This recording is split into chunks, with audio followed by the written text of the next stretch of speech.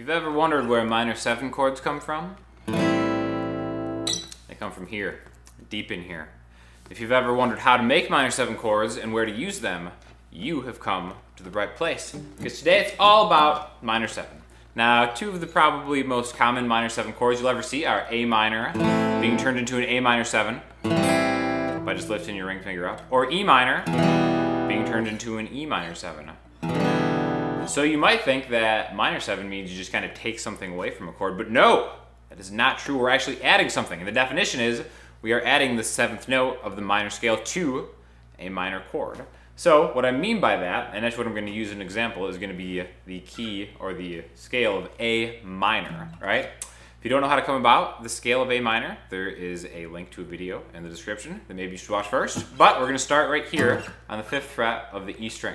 Now the shape to make A minor is this: 5, 7, 8, 5, 7, 8, 5, 7. Now the notes there are going to be A, B, C, D, E, F, G, and A. It's not necessary that you know the names of the notes. It helps a lot, but we're going to number them. So instead of just A, B, C, D, E, F, G, A, it's going to be 1, 2, 3, 4, 5, 6, 7, 8. That means we can use these same rules and techniques and everything on any single note. It doesn't have to be an A, it could be a G. 1, 2, 3, 4, 5, 6, 7, 8. Those are going to be different notes, but all the same stuff is going to apply. So, to make a minor chord, first of all, we take the A, we take the 3rd note in the scale, which is a C, A, C. We're going to take the 5th note, 1, 2, 3, 4, 5. There's an E. We have an A, a C, an E. Now we're going to add the 7th note. In this case, A, B, C, D, E, F. 7 is G. So A, C, E, G. In fact, before we do the shapes, let's actually just look at this as an arpeggio. We can always replace an A minor chord with an A minor arpeggio. Then another A. So A, C. Any combination of those 4 notes is going to give you an A minor 7 chord. So let's learn some different voicings set on different strings. Now again, here's the most common one right here. An A minor chord with an open G string. Now, that's great for A minor, but what if we wanted to make a B minor? You can't really just move it down 2 frets like this. Kind of a cool chord, not technically a B minor. We would need to take the open notes with us. So, where open would be on G and A in this shape, to move it down to a B, we'd have to root here and make it here. So this shape might be really familiar with you for like a B minor, B minor 7, C minor, C minor 7. So the root note is going to be on the A string in this particular voicing. Now another really good one is if you root it on the E string. So the 5th fret on the E string is an A. Now you may be used to a bar chord like this. Without your middle finger, that's a minor bar chord. What you can do is you can just pop your pinky up, which is essentially when you have that E minor, making it an E minor 7. So another voicing here is 5, 7, 5, 5, 5, 5. Now that can be kind of difficult, you know, it depends on the action of your guitar and stuff. It could be kind of hard to hold down all the stuff. So another really good one is this right here. Essentially the same thing, but we're just kind of cutting out the A string. So I have 5E, I'm skipping the A string. And you notice if I play it like this with my middle finger is naturally resting and muting the A string so I can't hear it. Because if it were to hold it down, that doesn't sound good. That's not a minor 7 chord, we have a D in that. We don't want it either. So, right here I'm getting 5, skipping the A string, muting the A string, 5, 5, 5. So, you can kind of do like a little root chord thing with this here, like there's A minor 7 to A sharp or B flat minor 7, B. So, another good voicing right here. If we ever wanted to root it on the D string, a 3rd voicing for a minor 7, we would just find this A, we could octave down 1, 2, 3, 1, 2, 3, 4, 5, 6, 7, 8, and root it right here with an A. We're going to make a power chord, but we're going to make it with our pinky, and then get these 2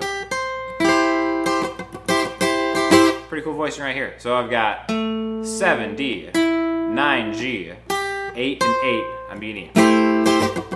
So we've got 3 voicings so far. We have an open A string root voicing, or same thing, an E string root voicing, and then we have a D string root voicing.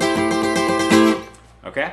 And again, we have an arpeggio that goes with this. So we can replace, anytime there's an A minor, we can replace it with one of these other voicings. And the arpeggio is as here. 1, 3, 5, 7 octave. If we wanted to go across 2 octaves of this, it's really easy. The second octave would be so the frets on the strings would be 5, 8, 7, 5, 7, 5, 5, 8, 5. But the shape is more important than the frets, because if we wanted to root it on a different one, if we wanted to do a D, right here at the 10th fret, we could just do the same shape. Okay, and these can replace chords. Now we know how to make a minor 7. When do you use a minor 7 chord or shape? And the beauty of minor 7 chords is no matter what key you're in, if it's a minor chord, it can be turned in to a minor 7 chord. Now, the formula would be like in any key, right? Like say you're in the key of C major. There's 7 notes, C, D, E, F, G, A, B, whatever. The 1st, 4th, and 5th notes in that key become major chords. The 2nd, 3rd, and 6th chords become minor chords. If that just blew your mind, you don't know what that means, there's another link in the description on basic music theory and how to use the notes in a scale to make chords. But if you understand that the 2nd, 3rd, and 6th chords, or notes in a scale, become minor chords, then turning them into minor 7 chords is just one note extended beyond that.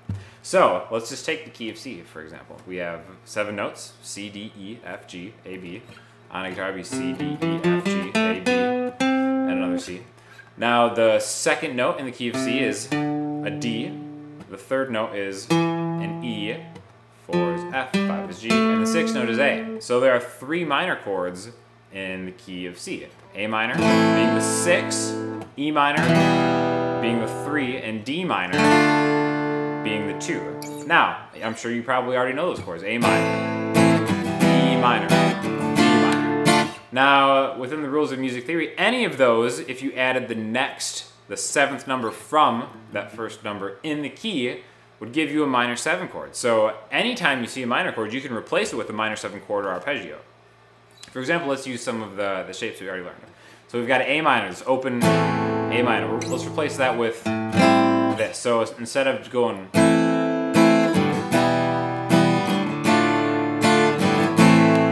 that was an A minor, E minor, D minor, A minor progression. We could replace that with this A minor. And instead of going to this E minor, we could find the E on the A string, the 7th fret. So we've got A minor. Move that back to the D.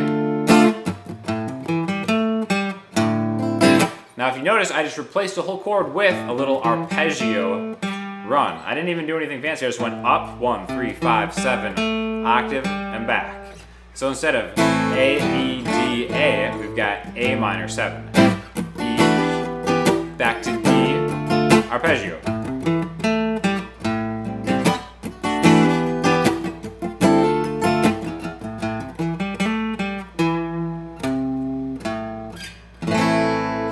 There you go, minor 7 chords, shapes. Use them, abuse them, do whatever you want. There it is.